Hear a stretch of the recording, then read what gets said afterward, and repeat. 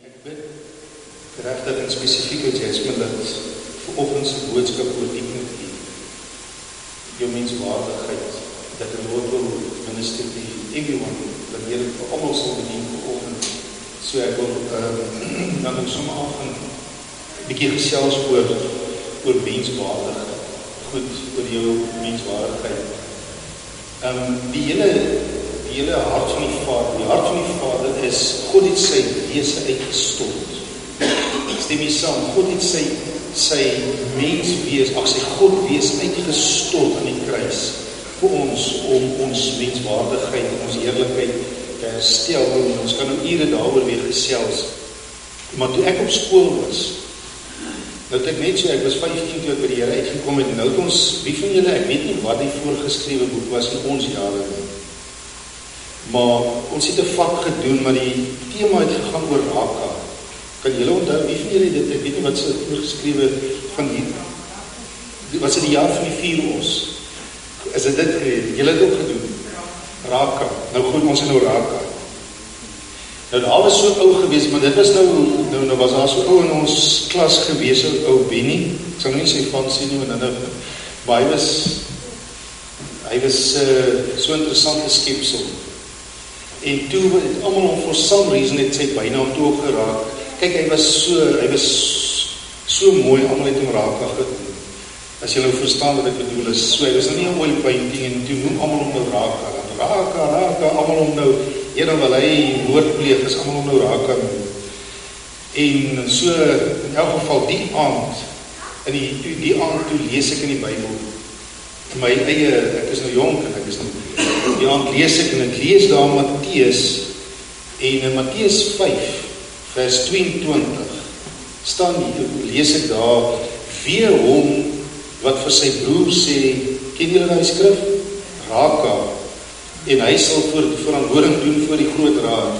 So ken julle dit al, en hier skrik ek my weg, en ek dog, en volgende dag Benny ek kom, en toe kan niemand verstaan dat ek kom sê Benny, nie raka nie. Goed, maar ek weet nou nie wat raka beteken nie.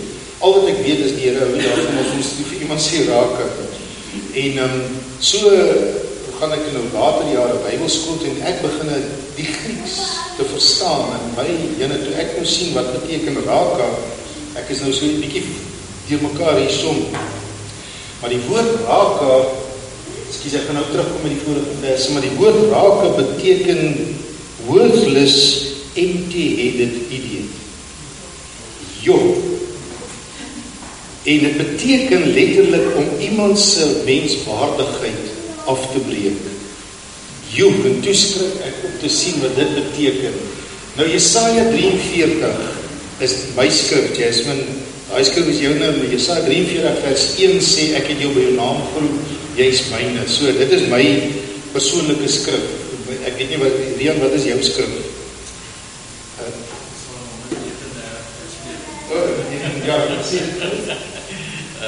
Die Here sê, ek het jou wonderbaarlik gemaak. Yes, ek het jou wonderbaarlik gemaak. Goed, kom ons hoor gou hierso. Nog iemand, Ludwig, wat is jou lewensskrif? Romeine 8:39 gaan oor ja, niks ontskei van sy liefde. Amen. André? Johannes 14:16. Hy is nie 'n weeskind, yes, maar Lies, gaan na die muur leier. Ek joke net, wat is jou skrif? Verbly in die Here, yes, amen, het is lekker Pieter, dit lyk of jou handel. Nee. Ok, maar wat is jou skrif? Soek nog. Soek en jy sal vind. Goed, maar Jesaja 43, nou vers 4, vers 2 sê, as jy deur die water gaan, as ek met jou, ek glo julle ken seker Jesaja 43, maar Jesaja 43 vers 4 is die skrif wat in 'n groot mate alles opsom, hoe God, luister gou mooi, hoe God se benadering is na jou. Goed, hoe God, hy verduidelik hom in 3 kategorieë, ons sal ander dag daaroor gesels, maar 3 basiese beginsels. God sê nommer 1, jy's kostelik. Nou daai woordjie kostelik is nou nie, dis kostelik nou nie, of dis dierbaar nie, dit is nie 'n cliché nie, dis 'n klem waar, dis 'n aksenteken wat God sê, nommer 1, God values you. So jy voor God is valuable. Hallo, Lyn, lekker om julle te sien, het julle kom bereik met die klein ding. Ons sal nou mooi kyk, goed. So, nommer 1 sê God, jy is van waarde. So dis God se nommer 1 beginsel. Die tweede ene is, jy is hoog geag. En baie interessant dat die Hebreëse woord vir die woord hoog geag, die Engels sê highly honored, is die woord kabod. Nou as julle wonder wat beteken kabod, dan dink julle net aan kabod. Toe eerlik gesê, kabod, wat beteken weg is die heerlikheid van God. Onthou, in Hebreëus het ek al baie gesê, as ek sê, hierdie is bottel, in Hebreëus, maar as ek sê, bottel, beteken dit bestaan nie meer. Goed, dis nou nie soos wat ons so nou praat met mekaar, bottel, nie? Dit is net, in Hebreëus is, as jy sê, iets is, hierdie is bottel, maar as ek dit kanseleer, dan beteken dit bottel, wat beteken weg. So, die heerlikheid van God was in Israel gewees, naamlik die ark van die verbond, en toe hy weg is, toe sê hy kabod. En die woord kabod beteken the weighty presence of God. Maar dis dieselfde stamwoord wat God vir jou sê. Jy is sy heerlikheid. Hy sê, you are highly honored. Dis dieselfde glorie as die ark van die verbond. So God sê 3, en dan die derde ene is, ek het jou lief. Hy het gesê, want onthou as jy gaan die skrif gaan lees, dan sê God, want, hoekom doen hy al die goedes? Want daar is 3 dinge wat God vir jou wil sê. Nommer 1, ek sê gou, ek is kostelik vir God. Nommer 2, ek is hooggeag by God. En derdens, God het my lief. En ouens, dis die 3 basic beginsels van God teenoor die mens. En ek bid regtig dat elke mens dit in jou lewe sal op jou self grafeer, op jou hart grafeer, dat jy dit nooit vergeet nie. Dis die 3 basic beginsels. Nou dit klink min, dis hoe God se benadering is teenoor die mens. God ag die mens kostelik, hooggeag, en hy is lief vir die mens. Goed. Psalm 8 vers 6. Psalm 8 is die bekendste skrif wat sê, Here, as ek die hemel aanskou, die heerlikheid en alles wat jy gemaak het, wie is die mens? Ken jy dit? Who am I? Wie is die mens dat jy hom dink? En aan die Engels sê, what is man that you are mindful of him? Wat beteken his mind is occupied. His mind is full of you. Nou ouens, David in daai mooi psalm van die psalm van Rian, die psalm van David 139, net 'n paar verse voor daai vers 14 wat sê, ek loof U omdat U my so wonderlik gemaak het, sê hy hierdie woorde, hy sê I can't comprehend it. I mean, hy sê dus, my kop kan nie daarby uitkom, dat die God van die hemel so oor my voel nie. En daarom is God so ernstig, dat dit is op daai, dit is op grond van dit, dat God sê, vir hom, wat vir sy broers sê, worthless, empty-headed. Want weet jy hoekom? Weet jy hoekom is God so ernstig oor dit? Die rede is, as iemand se waarde, deur my optrede, deur my afbreekende optrede, as iemand se waarde so afgebreek word, kyk goed daar so, as iemand se waarde so afgebreek is, dat hy verkeerde keuses in die lewe maak, as gevolg van ek wat vir hom gesê draag, is dit op my. Sê goed saam met my, julle verstaan wat ek bedoel. Met ander woorde, my aksies, my afbreekende woorde, kan iemand so krenk, dat hy verkeerde besluite in die lewe maak. Dis wat, onthou Matteus 5, 6 en 7, die bergpredikasie is die grondwet van die koninkryk. Voordat Jesus 'n wonderwerk gedoen het, picture en gou die timeline van Jesus.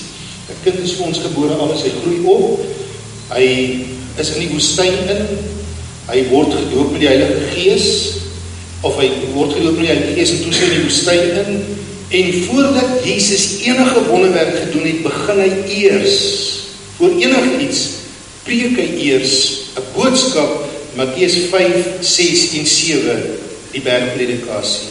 Hy stel 'n fondasie daar en sê van waar af ons beweeg. En dis voordat Jesus nog enige wonderwerk gedoen het. Hoekom? Want Matteus 5, 6 en 7 is die konstitusie. Dis die fondasie van die koninkryk van God. Dis waaroor alles gaan. Die lifestyle of the kingdom. En hy begin daar so en hy sê, hy praat van 'n leefstyl wat ons leef. En hy bou alles baseer Jesus op menswaardigheid. Nou ouens, my stelling is hierso, jou besef van jou waarde, jou eie besef van jou waarde bepaal hoe gesond jou keuses in die lewe is. En dit kan ons maar kyk deur die bank, as jy dink in jou eie lewe en mense se lewens. Ek kan vir jou hoeveel voorbeelde gee in my eie bloedfamilie, van mense wat vol van waarde is, en hulle neem goeie keuses. Mense wat se waarde afgebreek was, en in daai tyd van afgebreekte waardes, neem hulle verkeerde keuses. Nou ouens, wie van julle weet waarvan ek praat vanoggend? As ons kyk, miskien in ons eie lewens, of in, daar's 'n uitdrukking wat sê, ek is nou nie in 'n goeie spys nie. Ouens, want wanneer mens waardeloos voel, neem mens verkeerde besluite. Nou ouens, as ons gaan kyk in die Ou Testament, dan word daar gepraat van 'n benaming in die naam van 'n deugniet. Het jy al gelees in die Bybel van die deugniete? Nou as jy om Engels verstaan, is dit nie donuts nie. Dit beteken worthless. Die Hebreëse woord vir die woord deugniet is die woord bilial. En is een van die eienskappe van die vyand, en dit beteken letterlik 'n worthless person. En ek dink as ek reg is, die Amplified Bybel vertaal dit direk as 'n worthless person. En daar's geweldig baie eienskappe wat God praat, wat daar staan van, as ons gaan lees die deugniete, heeltyd, die waardelose mense. En hy sê nommer 1 is, hulle sal nie eens vir iemand anders 'n geskenk gee nie. Hulle is ongeskik, hulle is kinder, en 'n klomp sulke goedes kan ons maar gee, wanneer eienskappe, wanneer dit gebeur, as iemand waardeloos binne homself voel. Nou goed, so dis nou die inleiding, so is ons nou by alles. Nou kom ons blaai na 2 Samuel 13 toe. Nou lees ons vanoggend, en nou wil ek vra dat julle, ek is nou met die loopkop hier vanoggend. Nou 2 Samuel 13. Eerstens wil ek vra, vergewe my, as ek nou oor 'n gruesome topic praat vanoggend. So vergewe my, maar ek het nie vanoggend, of laasweek het ons nou gepraat oor die kind, en dit was ook 'n baie rowwe, maar dan ten minste lyk my, as ek so in die week luister, en die penny gedrop laasweek. En ek wil nou nie oor ek het bedien het nie verseker nie, maar almal wat nie laasweek se boodskap geluister het nie, wil ek julle aanmoedig om dit te luister. Goed. Yes, oor om weg te stap van daai kind af. As jy wonder wat bedoel het ek nou daarby bedoel, nou trigger ek, nou gaan lees, gaan kyk die fliek. Goed. Okay. So, 2 Samuel is in die Ou Testament, in die ou vertaling, is my opskrif hier, is die opskrif wat hier in my Bybel staan, die bloedskande van Amnon sy dood. Alright, wat het hier gebeur? Amnon was een van die kinders van Dawid gewees. Nou Dawid het 'n paar kinders gehad, en die skrif leer vir ons, nou jy kan nou maar, ek gaan nou nie alles lees nie, maar hier is 'n vreeslike verhaal wat afspeel. Amnon raak verlief op sy eie suster. Nou dit so by so, is nou al klaar, kan jy sien, is 'n nou-kou. Goed, so dit is 'n situasie hier, enige iets wat buite orde is, stem nie saam, hierdie kan nie werk nie. Goed, so dit is, okay, so ons is hier op 'n platform wat ons, nou nie ons nie, maar die situasie is eintlik so 'n bietjie grillerige situasie. Maar dit is nou baie grillerig, maar omdat, dit is nou vir ons om te verstaan, en te kan verstaan, maar hoe God voel oor dit. So maak hy siek is, julle kan maar alles gaan lees, en hy loop toe sy sussie in die kamer in, en in vers 14,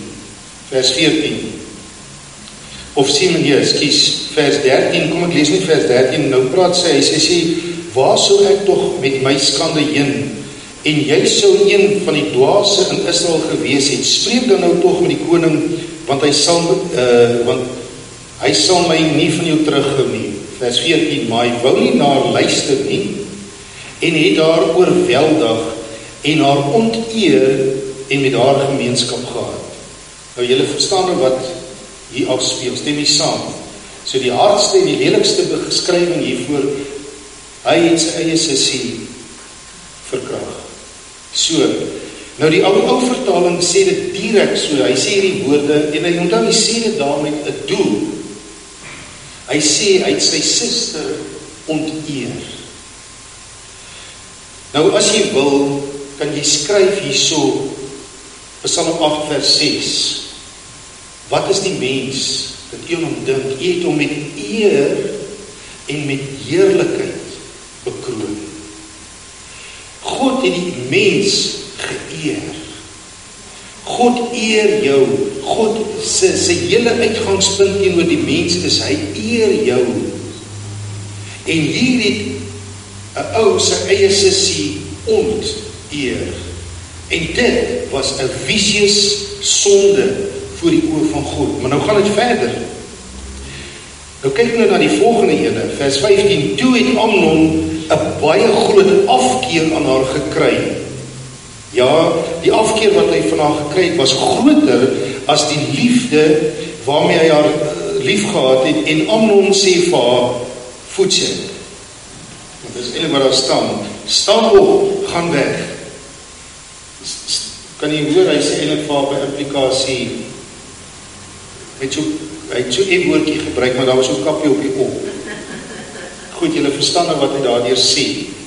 Vers 16, maar sy sê vir hom, aangaande die kwaad om my weg te stuur, dit is groter as die ander wat jy my aangedoen het. Maar hy wou nou nie aan luister nie, hy sê toe, oké, volgende skrif sê, sommer vir een van die wagtes my te uit. Dit is nogal baie lelik wat hierdie ou gedoen het, nee. Ja, baie lelik.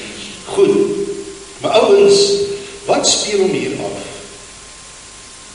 Twee vieslike dinge wat hierdie ou gedoen het. Onthou ouens, hierdie vrou, hierdie arme gou, se waarde, ons gaan nou daarby uitkom, hierdie meisie se waarde was van haar geontneem gewees. Skrif sê, sy was onteer. Maar nou was sy so onteer, en in daai oomblik, toe hierdie arme meisie, hierdie man beleef het, toe daar vrou wees gevoel, ek is net 'n stuk instrument, maar miskien sal hy daarom vir my goed voel. En die volgende oomblik toe sê hy van, ek voel nie goed oor jou nie. Weg is jy. Want sy het 'n hart nog, onthou dit wat, as ons, ek wil nou nie te veel broei op hierdie topiek, want dit is 'n baie onsmaaklike en ongemaklike topiek. Maar wat gebeur in hierdie vrou? Ek meen in daai oomblik, selfs, te midde van, dat sy gevoel het, sy is besig om onteer te word, in 'n vrou wees, gaan dit tog, is daar tog 'n vorm van 'n hart oopmaak. En die volgende oomblik word selfs dit verskeur en verwoes. So wat het daar weer sê, want anders sou dit nie hier gestaan het, dat sy die volgende woorde gesê het, wat jy my aangedoen het, die feit dat jy my wegjaag, is vir my erger, as die feit dat jy my verkrag het. So wat gebeur het hierso, is twee dinge, sy is onteer, maar dit is nie waar het gestop het nie, sy het emosie beleef van verwerping. Nou die skrif praat in die positiewe sens, praat die skrif baie keer van 'n double portion, wanneer 'n ding bevestig word, uit die mond van twee of meer sal 'n ding vasstaan.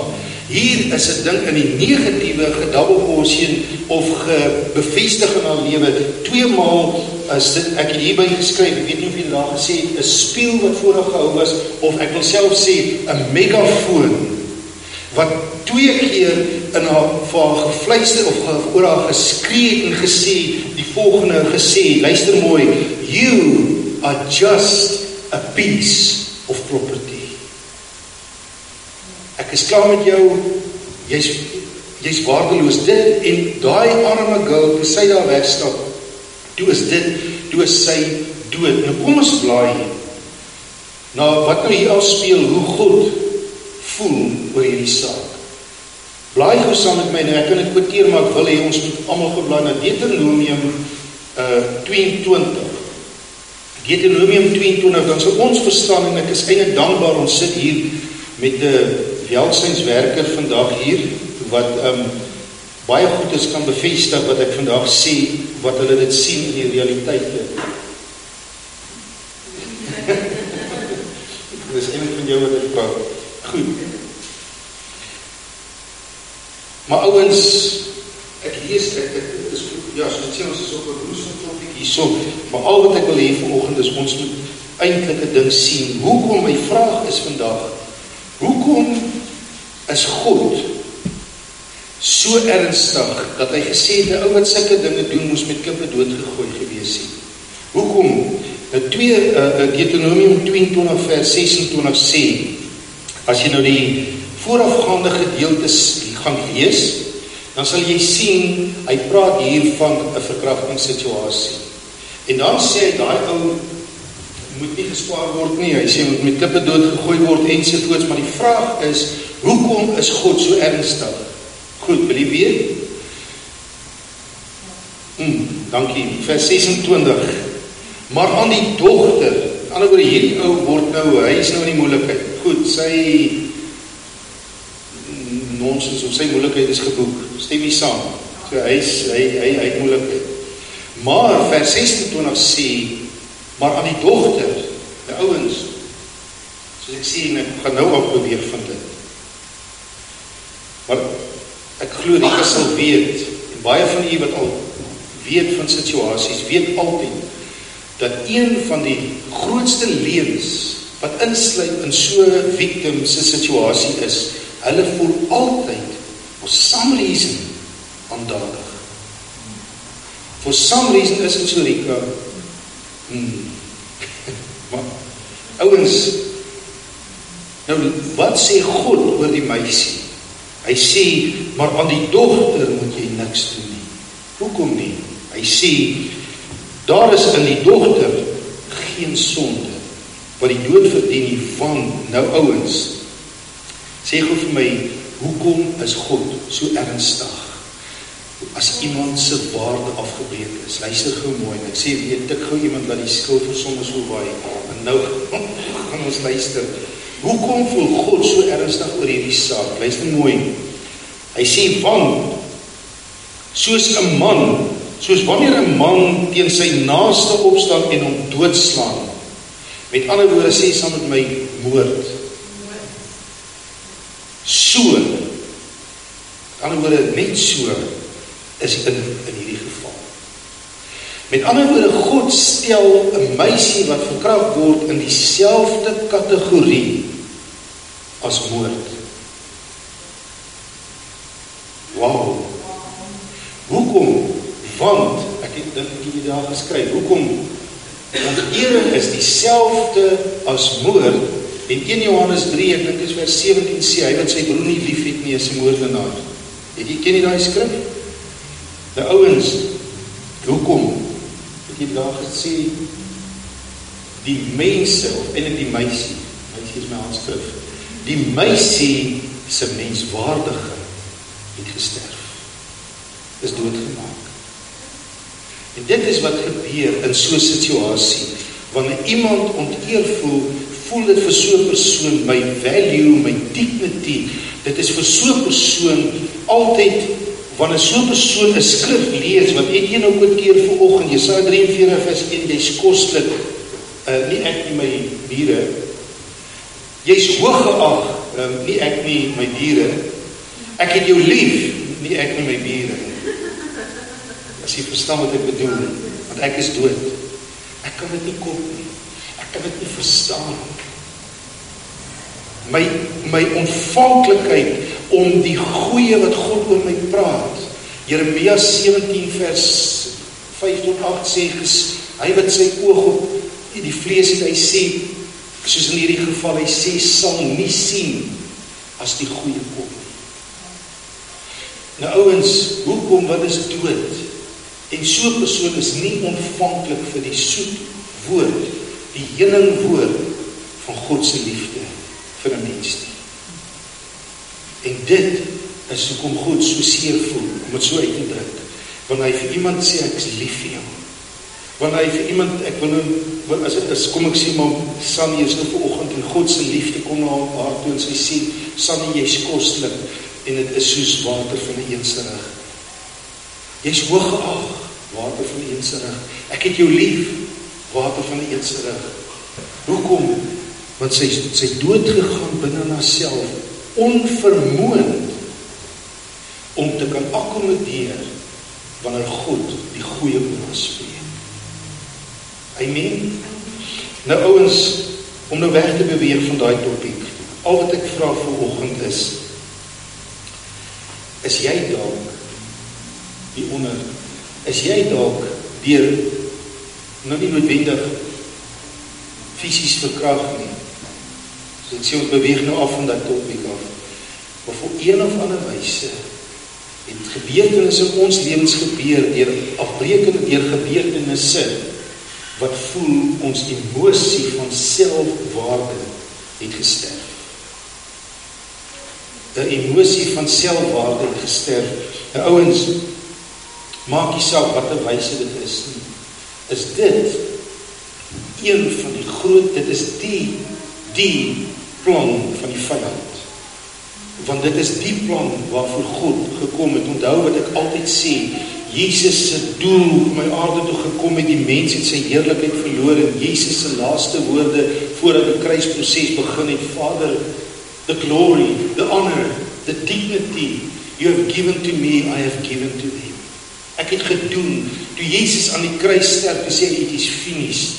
Hy het alles uit ons dignity kon teruggee. En dit is die ding wat God, dit is die eienskap van God teenoor die mens, en dit is die plan van die vyand om dit op 'n manier te probeer, soos 'n sambreel, wanneer die reën van God, die mooi van God kom na ons toe, dat ons dit nie raak sien. Nie vermoond is, want wanneer iemand sy emosies dood is dit dood. God genees. Dit is waaroor vanoggend gaan. Dat God weer daai emosies sal gesond maak. Nou kom ons blaai gaan na Rut. Nou baie van julle weet nou sommer klaar wat ek gaan bedien. Maar ons die verhaal van Rut, wat een van die mooiste, klassiekste verhale is. En terwille van tyd gaan ek nou nie alles lees nie. Maar kom ek skets 'n situasie. En ek skets 'n situasie hoe Boas geopereer het, maar in dieselfde asem wil ek 'n kort situasie skets. Hoe baie mense vandag sou reageer as hulle in Boas se situasie was. Rut was 'n mooi vrou. Amper so mooi soos my vrou. Goed. So by the way, dis Moedersdag. So die goeie nuus is vir al die manne, as jou vrou, as die moeder van die huis ooit kon nice goed was, vandag is die dag. Goed, nee, nou is ek in die moeilikheid met die vrou. Maar ek meen, hulle is moeders vir 'n rede. Wel, ons is ons is op die topic van dignity, ek moet nou nie verder gaan nie. Okay, I love you. Okay, so is allemaal nie, is al nog alright. Yes, maar Rut was 'n mooi vrou gewees. Maar onthou ouens, die lank en die kort is, ek wil net kort, hier kom Rut. En sy kom as 'n buitelander, en sy's brandarm. Sy het geld nodig. Sy het al die means to do it. As jy verstaan wat ek bedoel, kom ek sê dit tyd voor, sy kan haar liggaam gee. Die ouens sou oor hulle voete geval het. Ek meen, stem nie saam. Dis moes nou wat die aan die gang was. Goed, nou sien Boas, en Boas was 'n ryk man, stem nie saam, hy het al die geld in die wêreld, om 'n paar rand aan een kant te sit en te sê, hey go, en sy sou geval het daarvoor, want dit was wat die situasie hier was. Nou Boas, is dit 'n rowwe topik waarop ons vandag is. Dankie. Vers 10 sê, toe val sy op haar aangesig, ek gaan nou vir julle die storie vertel, maar ek wil dit net uitlig. Toe val sy op haar aangesig en buig op die aarde vir hom, vir Boas. Waarom het ek genade in u oë gevind, hoor nou mooi, dat u in my belangstel. Wat is die liedjie, who am I?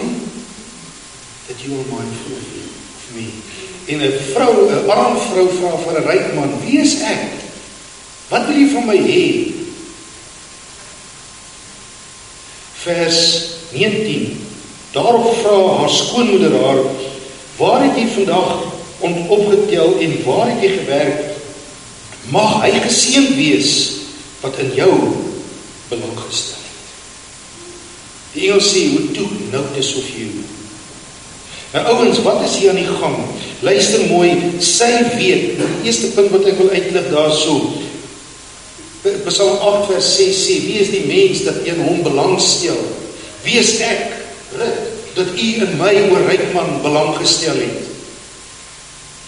Ouens, hoekom? So mooi gesê, Jesaja 43 vers 4, want, sê gou saam met my, want. Die vraag is, hoekom dat u in my belangstel? Want, jy is koslik, jy is hooggeag, ek het jou lief. Dit is die rede, dit is die plain rede, daar is geen ander, niks anders my kind, wat ek op die in gedagte het, behalwe, jy is koslik, jy is hooggeag, ek het jou lief. Dit is die vertrekpunt van die koninkryk. Maar ouens, my eerste stelling is, sy het geweet, hy stel belang, en ek het daar, dit met die doel in hoofletters geskryf, alhoewel het Boas is, jy gaan nou sien, maar sy weet, hy stel belang, hy is mindful, omdat hy haar waarde eer. Nou ouens, kom ek verduidelik hier, baie van julle het al baie keer gehoor as ek het sê, maar terwille van Christen wat die eerste keer hier is, sal dit nou die eerste keer wees wat hy dit hoor. Goed, ouens, picture gou wat hier gebeur. Die gebruik was, in daai tyd was, die ryk ouens het op die land gewerk, en dan het die armes, van die armes, iemand het een keer gesê, hulle is so arm, tot die arme mense sê, hulle is arm. Goed, dus een keer gesê, maar dit is nou nie meer, na raak as 'n storie, maar altyd gesê, tot die dommes noem, sê vir die ouens dom, maar jy weet die dommes sy. Ja, grappie, goed. Maar in elk geval, as die arm mense, dan as die ryk ouens, die koringare op die waans gelaai, die gerwe en alles, hulle het dit nou gepak en op die waag gelaai, en het is nou, hulle het nou die dagse werk voltooi, en hulle het nou geskep, en hulle ry weg, dan is die geleentheid gegee vir die armes, hoor nou mooi, om dan, as hulle daar weg is, laatmiddag, na sononder, dan het hulle geloop, en van die aartjies, van die aarde opgetel wat op die land was. Dan het hulle goed, dan het hulle daai bietjie koringaartjies wat hulle opgetel het, dan het hulle vanaand gou gaan gaar maak vir hulle self. En hier kom Rut, 'n arm vrou, maar 'n mooi vrou. Of ek kan dit ook sê 'n mooi vrou, maar 'n arm vrou. Hier kom sy vanaand, en toe die ander ouens weg was, wat doen Rut? Sy gaan tel are op, en toe kom sy by skoolma en sy sê, ek voel so waardevol. Ek het dan vandag dit iets reg gekry. Ek het kos op die tafel kom sit. En sy daai bietjie koringare, hulle het gou gemaal en hulle het vir hulle broodjie gebak van dit, stem nie saam. En sy voel goed, En die volgende dag, en die dag daarna, hoor nou mooi, so gebeur dit elke dag. En so is rykman Boas, die toep nou te sover. Moet nie onderskat die grootsheid wat ek vir u sê vandag nie. En jongmanne, leer vandag. Ek is bly julle sit hier en leer vandag. 'n paar tips van die lewe. Boas vra, wie is daai vrou? Ek dink in hakie sê hy, sy's, ek wou eintlik gesê blerry mooi, maar sy's baie mooi. Wie is dit? En hulle sê, sy's Rut. En dit is haar agtergrond. Ouens, wat sou die algemene dude, of die, wat noem jy 'n man wat goed doen, man, wat sê woord? Ja, ag, daar's 'n groot, is die, wat sê woord vir 'n man wat so, man propoor, wat? Okay, maar hy wil die Here, hy kon maklik die Here gewees en gesê, Jessie, ouens kom, ons maak vir hierdie vrou vandag smart groot, ons bak so klaar vir haar brood, en ons het dit sweet daarin, en 'n brief en gesê, jy's mooi, en 'n hartjie nogal. Is dit wat Boas gedoen het? Nee. Wat het Boas gedoen? Ja, my gou, 'n slim man. Wat doen Boas? Toe hy hoor, sy kom vanaand weer are optel. Toe wat doen Boas? Help my gou eens. Toe sê hy, drop so 'n bietjie meer are op die grond. Maar ouens, luister nou baie mooi. Is jy reg? As Boas vir haar die are self opgetel het en vir haar 'n geskenkie by het gestuur het, hoor nou mooi, het Boas vir Rut die geleentheid ontneem om self te werk. En as hy dit gedoen het, het hy haar definitief van haar ontneem. Wat 'n slim man. Sê gou saam met my, wow. Want ouens, jou dignity is gekoppel aan wat jy doen. Ons kan nie daarvan wegkom nie. As ek nie goed voel oor myself nie, as ek iets doen en ek voel goed oor myself, lank in die kort is, God het dit so gemaak. Dit is natuurlijk, dit is nie onnatuurlik nie. 'n man wat nie werk nie, sy waarde is, ek meen so ou Saffert, lank in die kort is. Ouens, baie ouens, en ek sê weer, ek het, maar ek dink nie ons het dit in die hoërskool gehad, ek dink ons het dit redelik vroeg in skool. Wie van julle het in die hoërskool wiskunde gehad? Goed, wie van julle was in die laerskoolklas in die wiskunde? Nou weet julle, ek terg nou eintlik sarkasties eintlik, want maak ons so op skool het ons geleer 1, 2, 3, 4, 5. Goed. Julle weet ek is nou baie sarkasties, maar ek is sarkasties met 'n doel. Genesis 3 sê, in die sweet van jou aangesig sal jy jou brood verdien. So nou baie mense, want hulle het nie vergeet, voor 3 kom 2. Genesis 3 sê, in die sweet van jou aangesig sal jy brood verdien. So nou is daar algemene ding van werk is 'n vloek. Werk kom nie van die vloek af nie. Genesis 2 kom voor 3, en dit het ek nie in die hoërskool geleer nie, ou het dit nou redelik in die laerskool geleer. Genesis 2 sê, jy moet die land bewerk. Werk is 'n blessing. Vrugtelose arbeid op die werk, dit is deel van die vloek. So maklik soos dit, so nou drop die pen nie. Sê saam met my, werk is 'n blessing. Ek weet, baie mense voel nie so nie, maar werk is 'n blessing. Stem nie saam, is dit so, ouens? En hierdie vrou was werkloos. Hierdie vrou was in die moeilikheid, sy het nie kos gehad nie, en al wat vir haar nog kon doen is om haar liggaam te gegee het. Want haar waarde was so afgebreek. En hier kom 'n ou, en hy sien 'n potensiaal, hy toe nou dis oor, en hy het geweet, hierdie vrou, as hierdie vrou se waarde opgetel is, bestaan die kans dat sy eendag vir my 'n goeie vrou kan wees. Wat 'n slim dude. Hierdie ou was slim.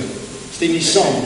So al wat hy gedoen het is, hy het Rut se waarde, sy dignity verstaan. En gesê, hierdie vrou moet sy waarde moet opgetel word. So die volgende ene is, as hy haar geleentheid ontneem het om te werk, het hy haar dignity ontneem. Nog 'n punt hier uit. Hoor nou mooi gou die volgende ene. Hy kon, hy het al die geleentheid vir die wêreld gehad, stem nie saam. Hy kon, die volgende punt, hy kon haar onteer het vir geld, of hy kon die situasie uitgebuit het. En die ergste was, sy sou daarvoor geval het, want sy was nie nood. Wat 'n geleentheid hierdie ou gehad, stem nie saam. Wow, what a man, sê gou saam met what a man. Jee. Maar ouens, volgende punt, omdat hy haar geëer het, en haar nie uitgebuit het nie, het sy haar hart vir hom oopgemaak. Is dit nie spesiaal nie, ouens? Hierdie vrou het haar hart vir hom gegee, haar hart vir hom oopgemaak, toe sy agtergekom het, hierdie ou stel in my dignity belang, meer as enigiets anders. Is dit nie beautiful gesê nie, ouens? Volgende ene, nog ene. Uit hulle uit, hulle is toe getrouwd, die happily ever after, ken julle die storie, en wie was die kind wat gebore was? Wie van julle weet? Wie was die kind wat uit hulle huwelik gebore was? Help my gou, wie van julle weet?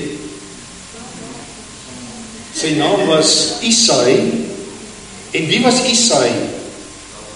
Dawid se pa. My mag, ek sê gou my. So met ander woorde, hierdie twee ouens was Dawid se oupa en ouma gewees. Sê gou so my, wow. Nou picture gou net. Hier kom Dawid as 'n klein seentjie, en hulle gaan kuier die naweek vir oupa en ouma. En hy gaan sit op ouma se skoot. Ouens is nou, staan nou net wat ek op neerkom. Hy sit op ouma se skoot, en hy sê, ouma, vertel my bietjie, hoe het oupa en ouma ontmoet? En sy begin om te vertel hoe arm sy was. En daar was hierdie man, en hy het al die geleentheid gehad, maar hy het my geëer. En hy sê, what a man, ek wil ook eendag soos my oupa wees. Maar picture as dit in vandagse situasie gewees het. Ouma, waar is oupa?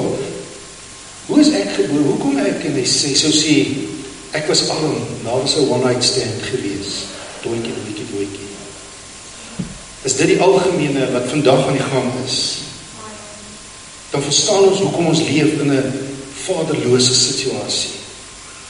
Stem nie saam nie. Maar what a man, what a legacy, en ouens, wat ek wil sê is, uit Dawid, natuurlik weet ons, is Jesus gebore. Ek wil vandag 'n stelling maak, ouens, ons sê, uit hulle het Jesus as die joy of the world, het Jesus vir die wêreld gekom. En ek wil vandag daai ding stelling maak en sê, uit jou eerbetoning kan Jesus ook vir die wêreld kom. Halleluja. Halleluja. Yes, Lord. En ouens, nog 'n stelling. Amper klaar. Nog 'n stelling. Hierdie is groot stellings. Soms kom die mooiste vrouens uit plakkerskampe uit. Soms kom die mooiste vrouens. Ek het eendag 'n foto gesien wat iemand gepost het op Facebook van hierdie wêreldbekende model. En hoe sy post vir al die foto's en klere, wat noem hulle dit, is wat vrou so klere post en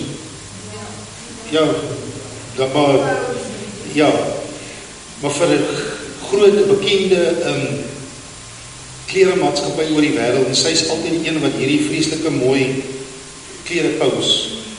En toe sit iemand die voorfoto daarvoor, want almal sien die agterfoto, toe kom sy uit Algerië uit 'n plakkerskamp uit.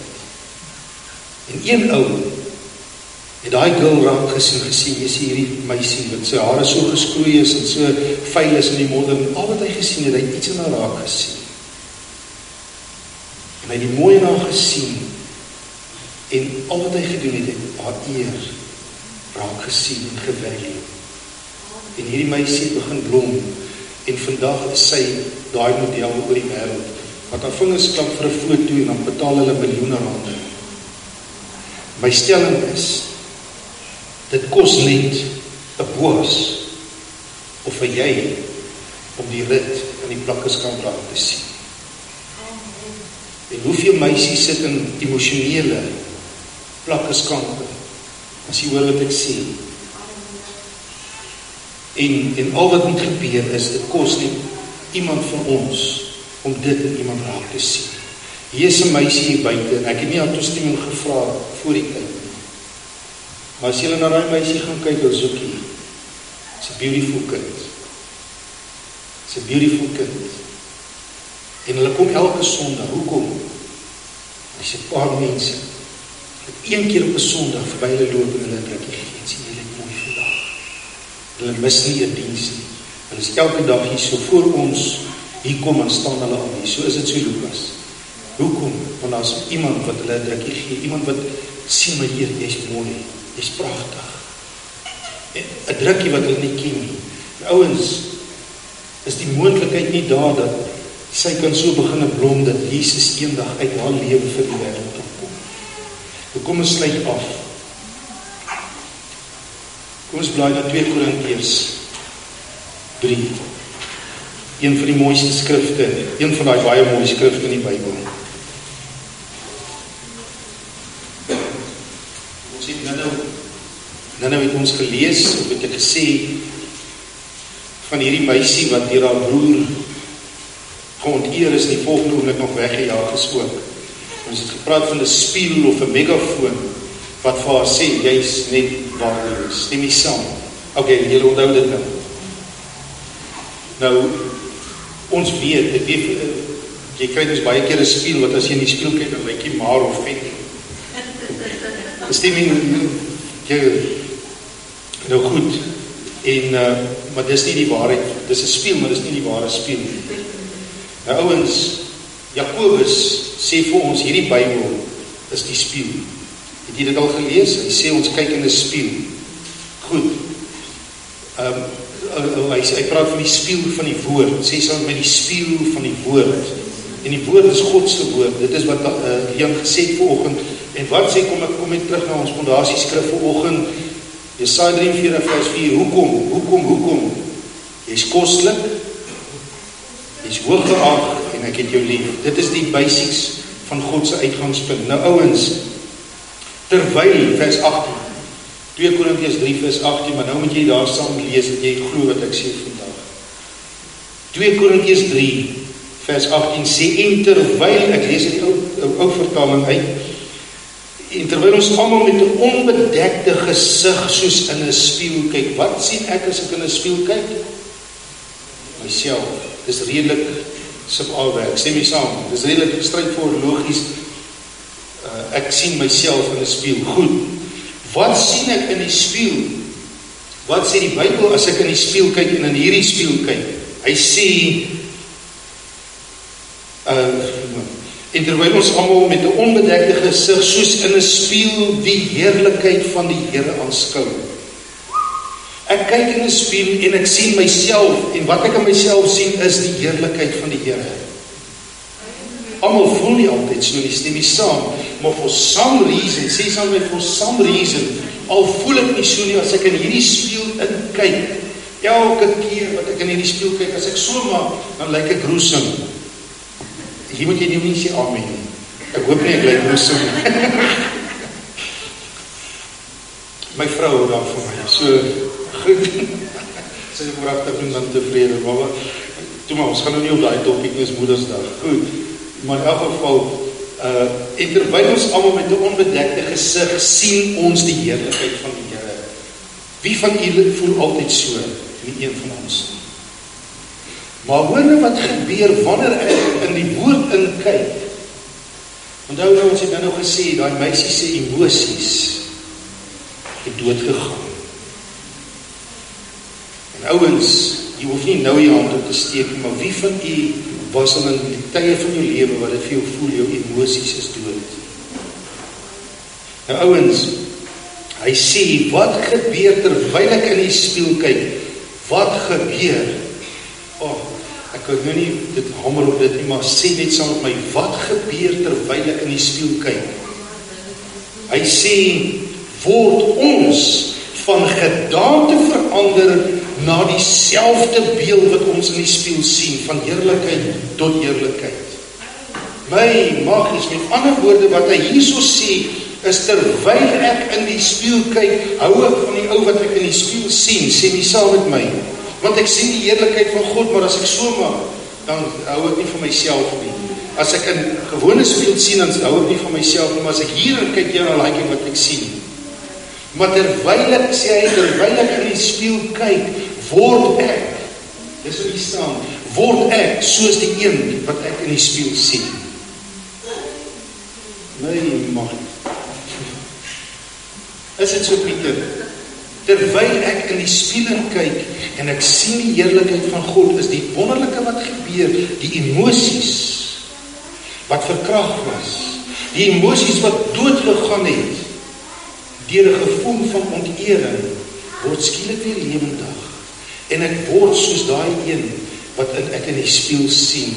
God sê, jy's koslik. Ja, nou begin Rian, soos Rian sê, ek is valuable.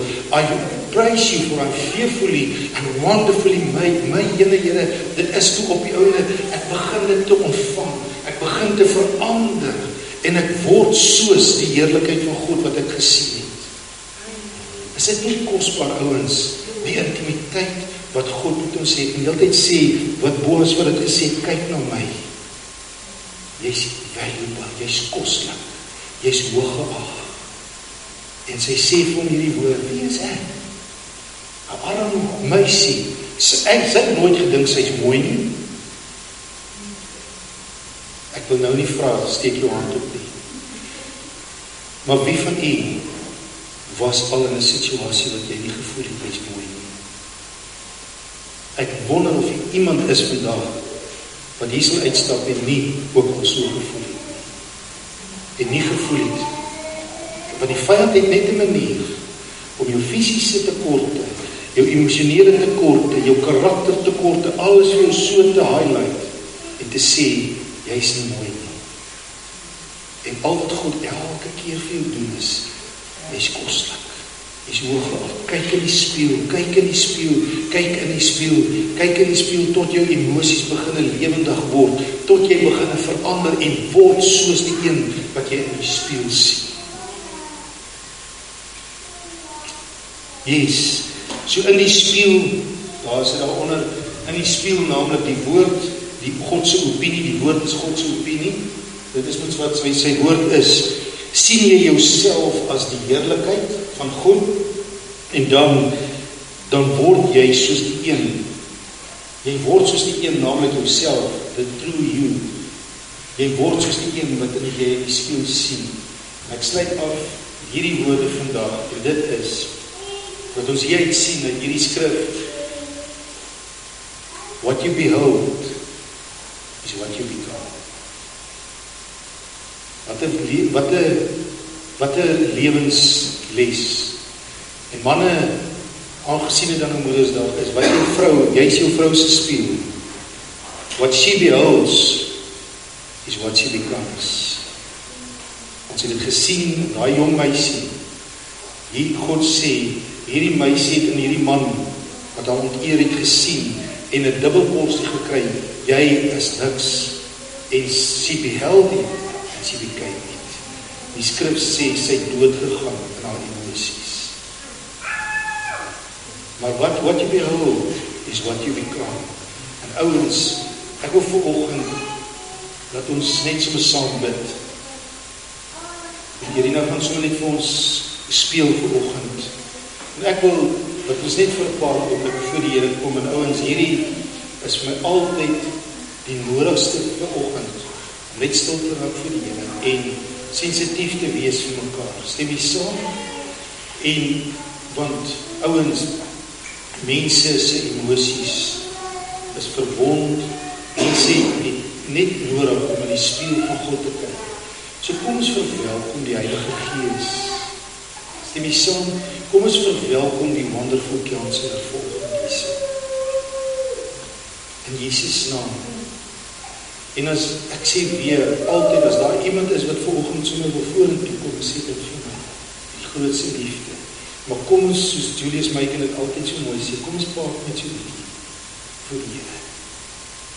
En ons vra die Here vanoggend emosies gesond maak in Jesus naam. So kom ons raak net stil. Ons ontvang net sy bediening en as daar enigiemand is vanoggend en ek wil vanoggend vra weer eens. Kom ons eer en respekteer mekaar en net vir 'n paar oomblikke as ons net die oë kan toemaak. Vir die rede, ek gaan vra as mense wil net jou hand opsteek en is net saam met jou sommer daar in die bank op bid.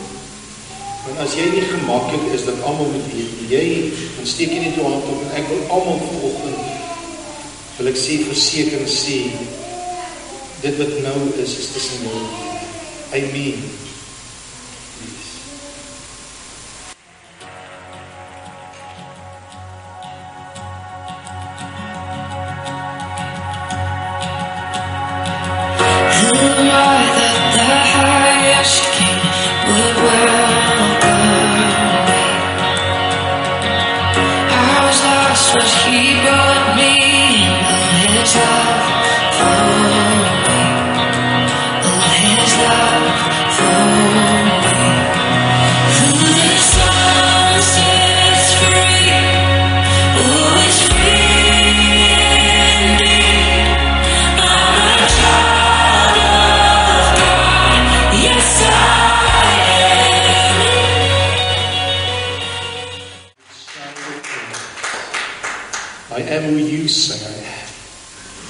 I am chosen, not forsaken.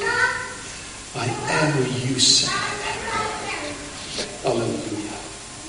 Dankie Jesus. Dankie Jesus. Thank you for your presence, O God. Jesus.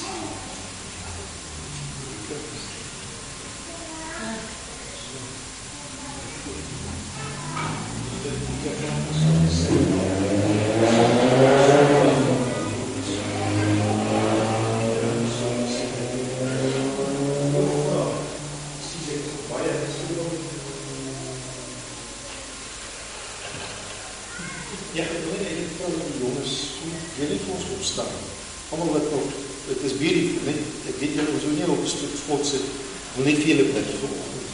So dreig soos hierdie aan die bid man. Net praat die bid. Dreig. En sê om, wat het is. Jezus.